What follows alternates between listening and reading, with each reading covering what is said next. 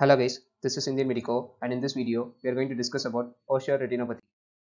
Purtscher retinopathy occurs following severe trauma, especially chest compressive, long bone or head injury. It involves occlusion and ischemia associated with microvascular damage. Purtscher retinopathy can occur due to embolism or vascular occlusion by other mechanisms like complement mediated white blood cell aggregation.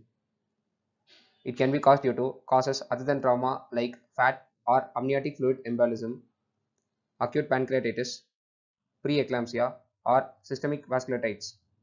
When it is caused due to other causes apart from trauma, it is called Purtscher-like retinopathy.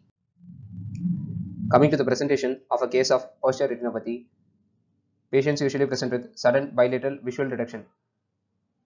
The visual acuity will usually be 660 or less. A characteristic feature of Purtscher retinopathy is Purtscher flecken. These are multiple unilateral or bilateral superficial white retinal patches.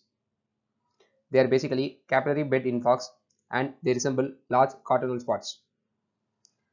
Other findings in Purtscher retinopathy include superficial peripapillary hemorrhages, typical cottonwool spots, and disc swelling. These pictures show Purtscher flecken and peripapillary cottonwool spots. There can be elevated complement 5A levels. This is diagnostic when there is no history of trauma. Coming to the treatment of Purtscher retinopathy, acute fundus findings usually resolve within few weeks. However, only a small proportion of patients with Purtscher retinopathy will regain normal vision. We have to treat the underlying cause. However, treatment of underlying cause is not always possible. Thank you.